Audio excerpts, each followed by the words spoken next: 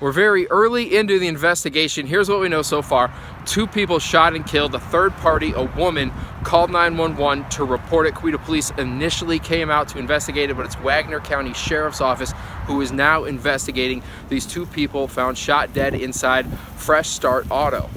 So we think that the person that discovered the shooting or heard about the shooting maybe called a couple other people who actually dialed 911 and said, hey, you need to get somebody started out here to Fresh Start Automotive, something bad's happened.